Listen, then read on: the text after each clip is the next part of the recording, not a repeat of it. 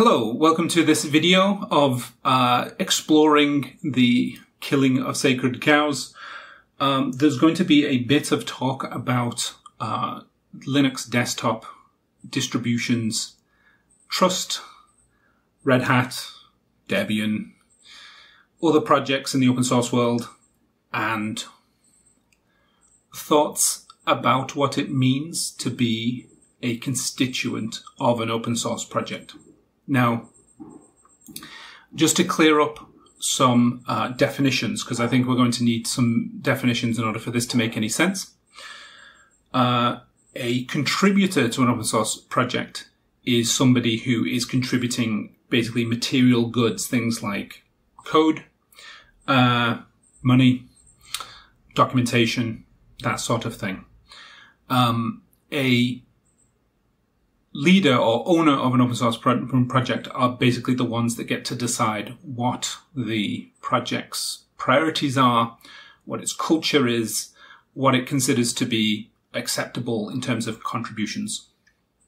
The third set is more interesting and less explored, which is the constituents of a project. These are essentially users that are not necessarily contributing, but are the target audience that the project itself and its leadership attempts to develop its project for.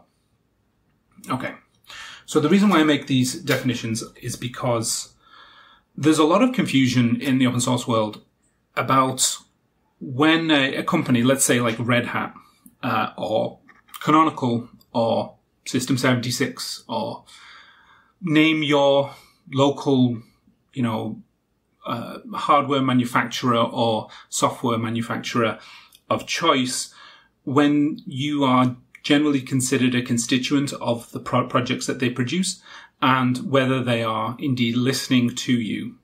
I was involved in the Ubuntu project for a very long time, and it was not clear in the Ubuntu project when you became a member, whether that entitled you to help make decisions about the direction of the Ubuntu project, and whether you had a right to ask for your specific problems to be fixed. This is basically the whole game, right? Is that you need companies, well, not just companies, but labor that makes things, should we say, to listen to the people that they would conceivably make software for.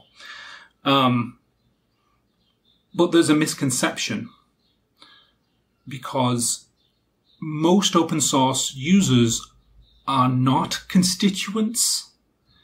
They never have been constituents. It is a bit of an imagined set of rights that you, just because you use Debian, that you are a constituent of Debian, i.e. the Debian project specifically targets your needs and your particular issues. That's mostly not true. There are times when sometimes you can get your issues highlighted and some programmer or leader will essentially back your particular issue and then get it fixed.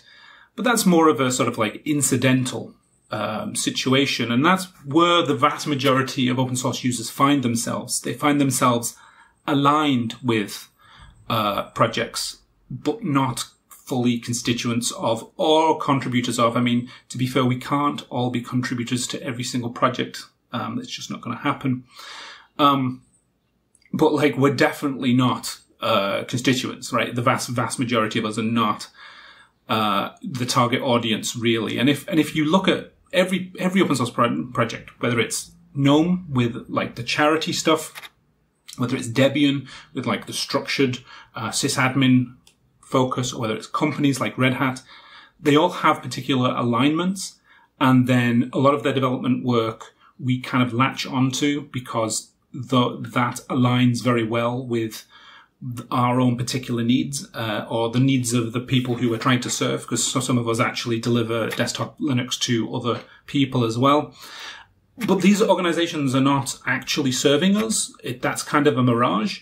They're serving either themselves or more likely they're serving their specific constituencies. Sometimes I don't think projects really have documented or have digested well who their constituents are anyway. Like a lot of them are confused about who it is that they're serving. I know this is a particular issue that we grapple with in Inkscape is, you know, who are we serving anyway? Are we serving people who contribute code? Are we serving designers who like are professionals? Are we serving school kids? You know, who is our target demographic and what is our responsibility to them?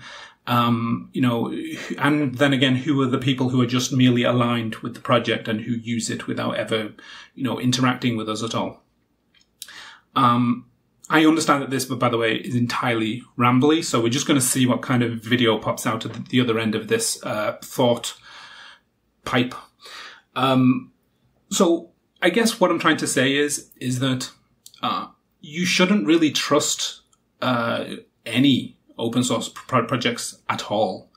We're in some very early days when it comes to free and open source project governance, simply because a lot of projects haven't really put a lot of thought into defining who their constituents are, defining what volunteerism targets, what their company policies target, and also accepting the fact that there's going to be incidental users who will ask for work to be done and who you can't serve because they're not your constituents. They're just people who just happen to be using it at the same time. As cruel as that sounds, right, that you have a whole bunch of users who are not people who you're serving, it is kind of the matrix of relationships that we have. And I a lot of the time in my social media, you'll see me coming back to this specific point that relationships matter. They matter an awful lot. Okay, so to get back to Red Hat for a second, I think the recent news from Red Hat is not so much about their like the technical situation that they have to do with packaging and source code and stuff. I don't even think it's about legal specifics about the GPL. Sorry, Bradley. I think it's relationships. I honestly do. I think, you know, the non-existent or bad relationship between the CentOS replacement projects and Red Hat kind of shows you that, like, clearly that the CentOS replacements are not constituents of Red Hat. Red Hat doesn't have to care at all about serving them at all. But there was an implied or assumed set of an implied relationship there that unfortunately doesn't exist.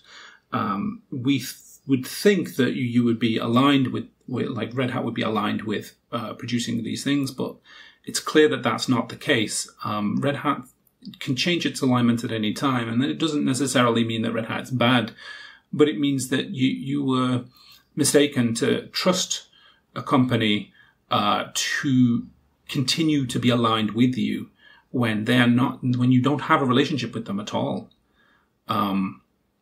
Now, here is a huge caveat. So, Red Hat does this thing, and it has for very, very many years, and it's called creating space.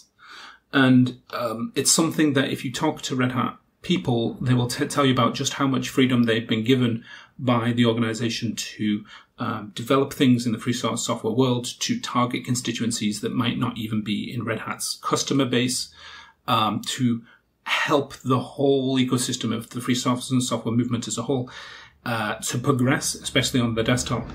So it's quite clear that, like, Red Hat has been doing interesting things when it comes to investing in free software. And I think it's invested in, you know, research and development of the technical aspects, but also I think it's been investing in the community aspects. And there are definitely people who understand those dynamics. But I'm not entirely clear that IBM itself can maintain that space. Like, I think the pressures are harder, and that space that managers, good managers, that can allow their employees to have space to do their work in the effective way without having to be micromanaged. I think that gets harder, especially the larger the organization. This is why personally I tend to mistrust organizations that are very, very large.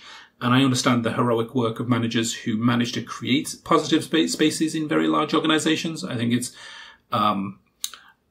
unique to have such a situation.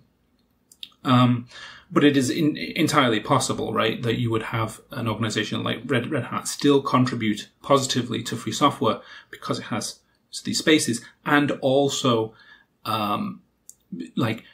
fail to keep its alignment with a bunch of other relationships that it didn't maybe had, and why breaking those relationships by realigning itself would cause upset in the community.